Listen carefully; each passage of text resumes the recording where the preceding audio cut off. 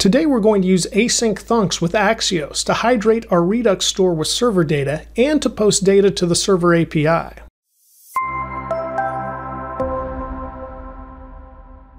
Hello and welcome. I'm Dave. Today we're going to learn more about Redux by creating async thunks to fetch data from and post data to a REST API. I'll provide links to example source code and all resources in the description below. Please note this tutorial is not for absolute beginners in React. It is for those that already know React and are beginners with Redux and Redux Toolkit. If you are a React beginner, you should complete the React.js for Beginners full course on my channel, or one like it at a minimum, before attempting this Redux series. If you are new to Redux Toolkit and haven't watched part 1, there is a link to the playlist in the description. And to give credit where credit is due, the foundation of this code is from a project in the Redux Toolkit docs, but I've modified it for today's tutorial. I'm going to move at a slightly faster pace today since I do not expect you to be a React beginner, so comment below if you like this new faster pace. Redux does everything synchronously, so anything asynchronous has to happen outside the store. And this is where Redux middleware comes in. And the most common async middleware is Redux Thunk. Thunks are recommended as the standard approach for writing async logic with Redux. So what does thunk mean? The word thunk is a programming term that means a piece of code that does some delayed work, and that description really fits asynchronous tasks. We're going to jump right in from where we left off in part 2 of this Redux Toolkit series. We created an example bulletin board project in React with Redux Toolkit. You can download this starter code from the sources in the description, or you can create your own. I've got Visual Studio Code open, and our starting point today is in the posts slice, which is inside of the source directory, and then inside of the features directory, and finally inside of the posts directory, and then you find the postslice.js. What we want to do is remove our initial state that we started with. We were using a static state, and now we're going to bring in data from an API server. So we'll grab all of this initial state and redefine it. Actually, I'll just paste it in so I also have the initial state const there. So we'll remove all of this just with the backspace. And now I'll paste in what we're going to have for our state. Oh, and I missed the C on const. So let me add that and now expand this once again. There we go. So now we've got our initial state and we've got an object now. And so posts is an empty array because we haven't populated or hydrated that yet, if you will. And then the status is set to idle. And notice I've got a comment here because these are the different values we're going to use, either idle, loading, succeeded, or failed. And then we've got a spot to hold an error if we do receive one. And we just set that to null to start out. And now we need to consider that our initial state has changed, and since it's an object, it is no longer just going to be state.posts. We actually have a posts property. So we need to change what we have here. So let's find the different references to state, and I'm going to do that by pressing Control D. Actually, I want to press Control F to find the first one. And I'll then search for state and then a dot after. And you can see I found the first one and it says there are 3. So now I can just highlight the first one, state dot, and I'll press Control D to select the next one and the next one. And we're going to change all of these. So I'll press the right arrow to go to the end. And we need to add posts after this. So then we'll add posts and a dot actually, so everything works. And I know that makes it look a little weird because we have state.posts.posts, but that's what it ends up being because we now have an object, and then we also have the name here inside of our slice that is posts. So we have state.posts.posts when we refer to that inside of our selector here with select all posts. Other than that, we should also have state.posts.find inside of the reaction added, and then we should have state.posts.push inside of the post added reducer. And an important footnote here, this is why we created this selector, the select all posts, because imagine if the shape of our state had changed and we were referring to the state directly, such as state.posts, inside of each component. We would have to go into every one and make that change. But because we used the select all posts and exported that, now when the shape of the state changed, we only needed to change it here inside of the slice. And now we want to create our async thunk right here inside of the slice file. So let's go ahead and import that at the top, and we're currently importing create slice and nano ID. So now let's add create async thunk right there for an import. And I also want to define a base URL here. So I'm going to put in a posts URL. And then I also want to import Axios. And so let's check our package to see if we even have Axios. I don't think we do yet, so we may need to add that dependency. No, we don't have Axios yet. So let's control backtick and say npm I Axios and install the Axios dependency so we can use it inside of our async thunk. It installed very quickly. We now have Axios here inside of our dependencies in the package JSON. I'll go back to the post slice and let's also import Axios. Okay, with that import complete, I'm just going to put a space there between the imports and the definition of our post URL. I'm now going to show you the async thunk that we are creating here, and it is fetchPosts. So I just pasted that in, and let's break this down now. So here's fetchPosts, and it uses create async thunk. Now create async thunk accepts two arguments. So the first one is a string that's used as the prefix for the generated action type. And the second is a payload creator callback. And this function should return a promise that contains some data or a rejected promise with an error. And you can see inside the callback, which is async, we are using Axios in a try-catch block. So we are requesting information from the post URL, and then we're getting that response data. And I'm just spreading it into a new array right here. And then, of course, we have a catch, which could be an error message that we return as well. And note that we are getting our data from JSON placeholder.typecode.com/posts. And this is a nice fake API that does accept post requests and GET requests. And so we'll be able to send data to it and get a response as well. So it just kind of helps us develop this application. Now in our post slice, we have a reducer here where we have created the slice, and here's the reducers. But sometimes a slice reducer needs to respond to other actions that weren't defined as part of the slice's reducers. And that is kind of like what happens here with our async thunk fetch post. So let's go ahead and add an extraReducers function that is supported. So we can put a comma here, and after that we say extraReducers, and this accepts a builder parameter.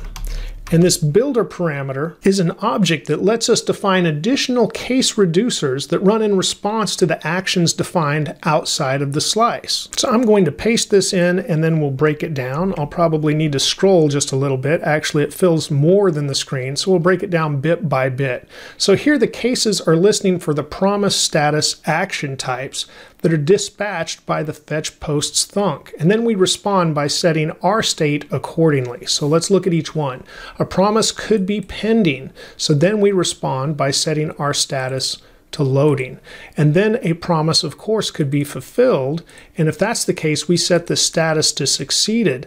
But then we're also going ahead and returning some information here. So what we're doing is saying, let 1 minute, we're defining this minute variable.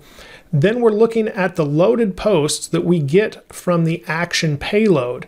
And we map over each one of those because our fake API doesn't have a couple of the areas of data that we need. And one was the date that we were using. So we're just setting the date with the sub function from datefns that we had previously imported.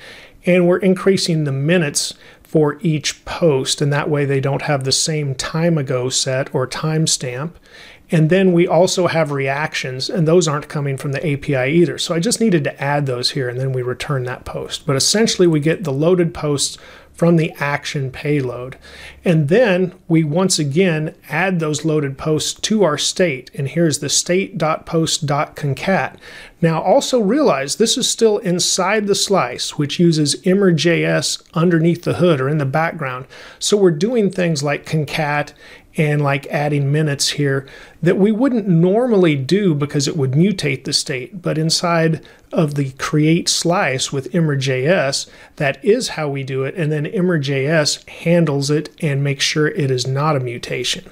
And then of course we also have the rejected possibility here, and then we would set the status to failed and set our error message. So this looks a little like a switch case statement, but it's based on the builder, And then we have an .add case for each one of these possibilities here. And this is all inside of the extraReducers. So it's handling something that did not get defined inside of the normal reducers part of the slice. And now we need to save and move on to the posts list component. Okay, inside of posts list, we need to go ahead and add to our imports. So we not only have use selector, we also want use dispatch here. And after use dispatch, we also need to go ahead and import use effect from React. So let's add that as well. There it is. Let me tab down. There we go.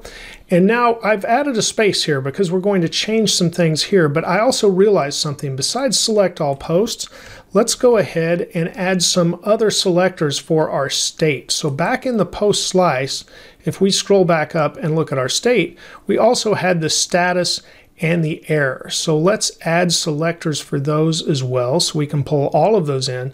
So here after the select all posts, I'm just going to press Shift Alt and the down arrow, and it's going to duplicate that on two other lines. Let's call this one get posts status. And so this would be state.posts.status. And then the next one we'll call get posts error. And this would be state.posts.error. And now we can import those as well. So let's go back to the post list. And after select all posts, we're also going to have get posts status, get posts error. And we can't forget our fetch posts. When it was created in the slice, it was an export const, so we just had it listed above where it's created. Just like we have an export const here, it was just defined above the slice, so we can also export that. So back in the post list, we are now importing select all posts, get post status, get post error, and fetch posts. Let me hide the file tree so we can see all of that. We've also got use effect from React, and then use selector and use dispatch from React Redux. Okay, let's move inside the post list component now. And the first thing we'll do is define dispatch. So we'll say const dispatch. We'll set that equal to use dispatch. After that, we're going to work with our selectors here. So we have posts already. Let's go ahead and copy this down. And so besides posts, we're also going to have posts status, and we'll set this equal to the get post status, of course, inside of the use selector. And I need an S there to make it look right. There we go. And then we'll also have a possible error. Oop, I didn't get that selected. There we go. So we'll just set error equal to get posts error. And now, of course, they've turned the proper colors because we're matching up with what we imported above. Now, after these selectors, I'm going to go ahead and paste in the use effect. I'll save to get some proper formatting. But let's look at this use effect. So we're checking the post status, and we're seeing if it is idle. And then if it's idle, we're dispatching the fetch posts async thunk. So here inside of the dependency, you can see we're checking post status, and we have the dispatch also listed because those are defined here inside of the component. Now we're using fetch posts here, but that's imported above, so we don't need to worry about putting that there. And now we want to display the loading state in our post list, and we're going to start by extracting some of the post list component into a separate component called PostsExcerpt. So I'll go to the file tree, and just inside of our posts directory here, we can create a new file. This is going to be called PostsExcerpt.js. And then inside of this, I can type RAFCE, press tab, and we get our PostsExcerpt component. Now it's going to receive a post, so I don't want to forget to add that right away. But now let's look at the imports it needs. And back inside of posts list, we can just see what we need right here, these three. So we did have those in this component. I'm going to press Control X to cut those out and put them instead at the top of PostsExcerpt. So I'll just paste those in and leave a line. And it looks like I left a line at the top. There we go. And now if I jump back to the posts list and I scroll down, we can just grab this article that we have here inside of our rendered posts definition where we were mapping through the ordered posts. Once again, press Control X to just pull those out of the post list, and we can replace this div here that is by default and paste in our article and save. There's one short change we need to make, and we will not be putting the key right here. This will go inside of where we place the component in post list. So I removed the key from the article, and we can save this component, and now we can import it into post list. So we'll switch back here, scroll back to the top, and we should be able to import PostsExcerpt. There it is in the list. Press tab, and we now have it where we can use it inside of the post list component. And now let's change some of our logic here inside of post list so we can actually display the isLoading state if we need to. I'll press Control B to hide that file tree. So we're looking at the ordered posts and rendered posts here. And I'm just going to replace both of these, and I will paste in the new code, and then we'll take a look at that. Now let's go ahead and remove the problem code that we see here as well. And let's see what we've got. We've got let content. So we've got a content variable to start out with, which we're defining as we go through this if, else if logical conditional here. So we're checking the post status. And if it is loading, then we're just going to say loading. And if you had a spinner component, this would be a good place for it as well. Else if our post status has succeeded, then we're going to define the ordered post that we had before, and this looks much the same, where we sort them based on the date. And then we set our content equal to the ordered post that we're going to map over. And now here is our new PostsExcerpt component, and you can see I'm now providing the key here as we go through the map, and then of course use the component for each different post that we have. And we're also passing in the post that that component receives. And our final one, of course, is the failed status, and then we set the content to the error so that can be displayed. And because of this change, we also need to change rendered post now to our content variable inside the JSX. And this seems like it would be a good time to test out our application. So I'm going to press Control backtick, type npm start, and fire up React. Now I'm going to pull Visual Studio Code over to the left as this works, and we should see our React app here on the right as soon as the development server gets it up and running.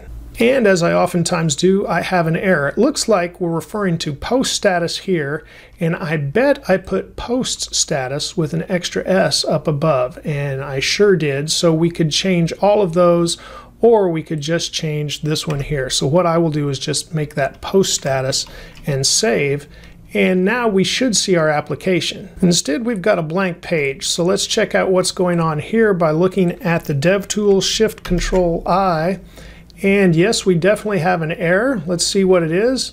We are not reading undefined, so something is going wrong. Let's look here. It occurred in PostsExcerpt. And so there is an issue, at least with the content. So let's look at the substring we're referencing in the PostsExcerpt. I'll grab this, drag it back to the right. We go to the PostsExcerpt component, and here's substring, and I see it's referencing content, but our API delivers the content in the post.body. So if I save that, we should be good, and we are. So now we have our form here at the top as we created in part 2 of this tutorial series. But let's look at all of these posts that we're bringing in. And they have lorem ipsum from the JSON typecode website, or JSON placeholder website. And we can see we're getting lots and lots of posts. We should actually have 100 if I were to scroll here through all of these. So yeah, we've got all the posts, and everything is coming in as we expect it to. But there is one thing about these posts. They have unknown authors. So right now, we also want to go ahead and grab the users from the API so it matches up to the posts, and then our posts will actually have authors instead of unknown authors. I'll leave our React app running here to the right, but I'm going to go ahead and pull Visual Studio Code over so it takes up the full screen again. We'll follow a very similar pattern that we did with the post slice, but now let's go to the file tree and collapse the posts and go into users and select the user slice. We'll want to import or create async thunk again. So we have create async thunk. After that, we're also going to want to import Axios, which we do now have as a dependency already. So there is our Axios. And after that, we're going to want to define a URL again, and I'll just paste that in. This is our users URL. It comes from the same API, but it is /users. And yes, we could create an Axios instance and set a base URL and then import that as well. I did not do that for this tutorial, but it's something you absolutely could do. We're going to set the initial state now, remove our static state, and just set it to an empty array as well. And now I'm going to paste in our async thunk, and it is much like our fetchPost was. So I'll hide the file tree so we can get a better look, but we've got fetchUsers instead of fetchPosts. Once again, create async thunk. It has this description here to start out with that follows the same pattern. We named the slice, and then we named the function. And then here's the callback. And once again, we're getting the users. I'm returning the response data inside of a new array.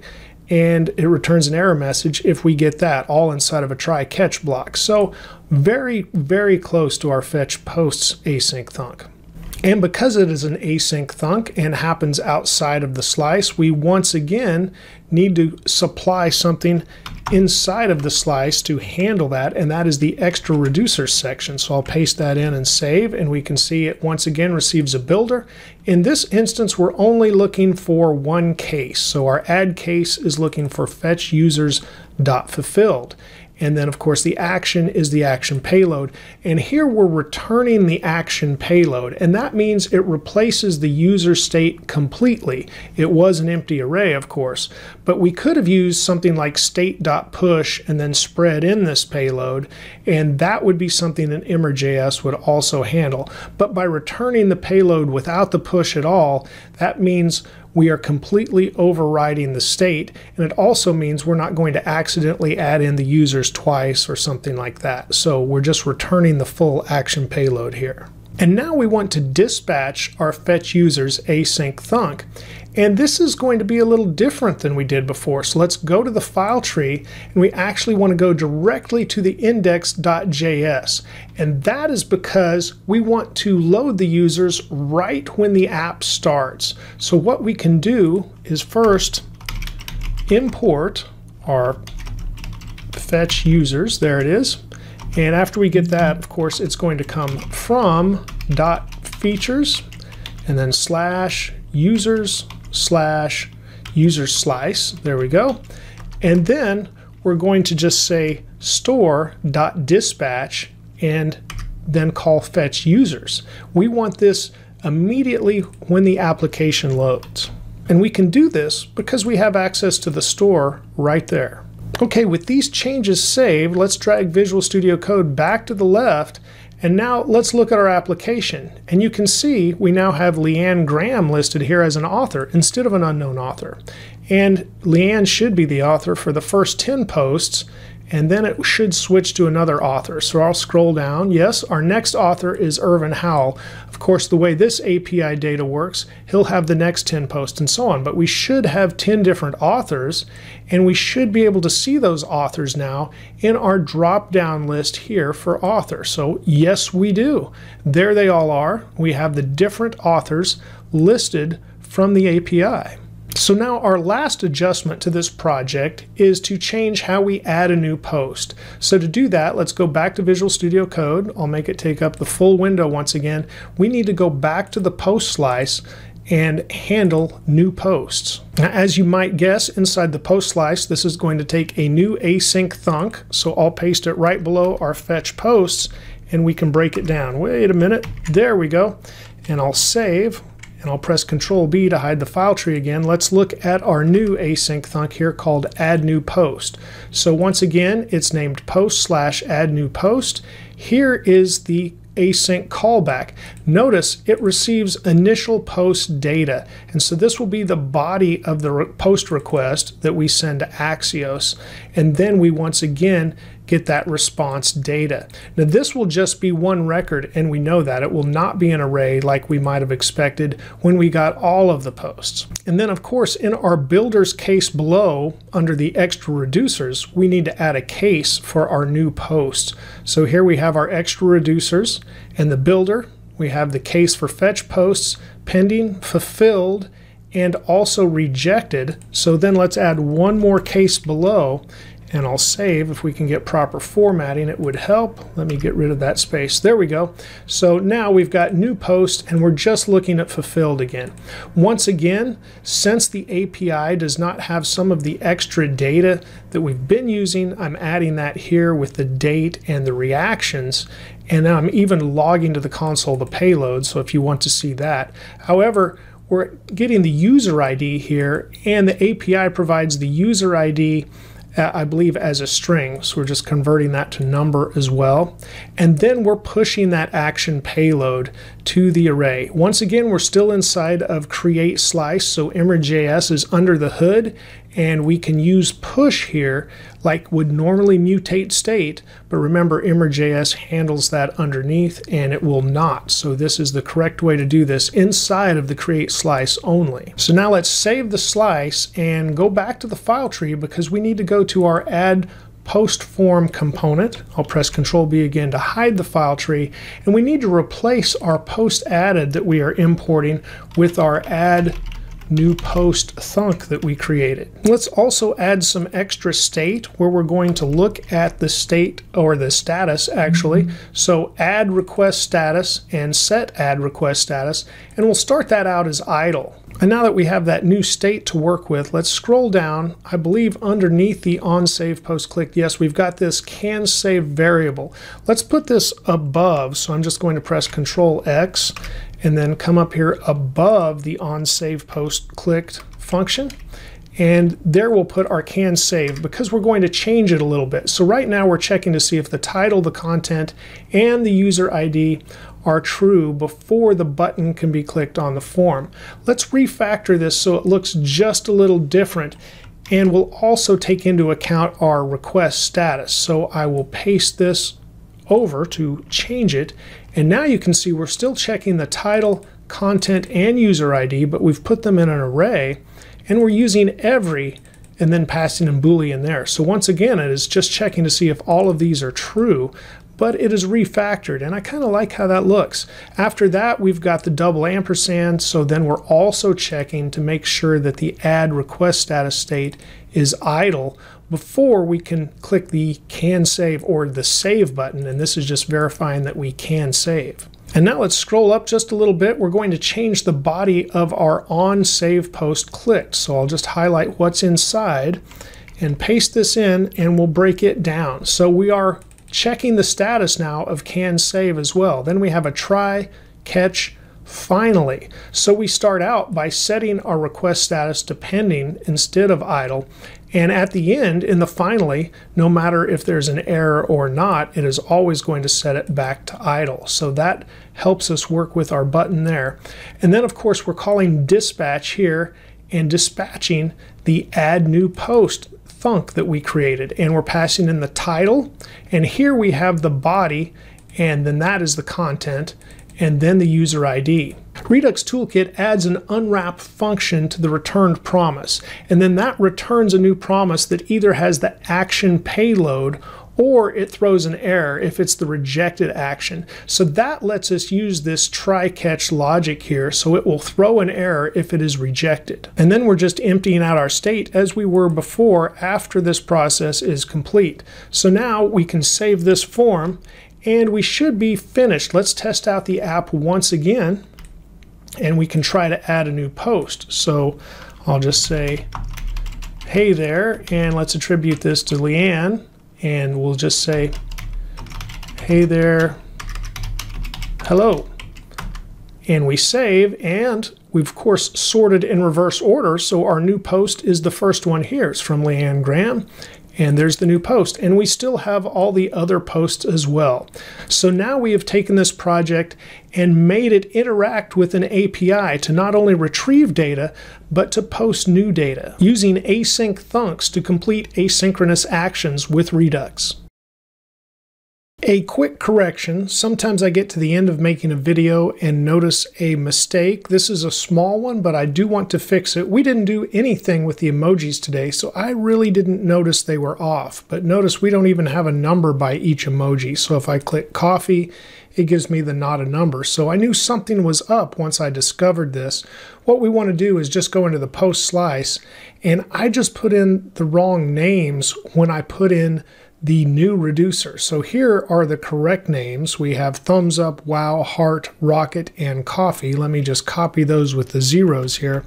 And in the extra reducers now for our async thunk, we want to replace these where there's the hooray and the eyes and just some different ones that we didn't have. So if I highlight those, save, and then of course we're going to reload our application, and now we have a 0 by each emoji and they'll all continue to count correctly. So what was missing were the correct reaction names inside of our add case for the fetchPost.fulfilled in the extra reducers. Just a quick correction there. Everything else seems good. Remember to keep striving for progress over perfection, and a little progress every day will go a very long way.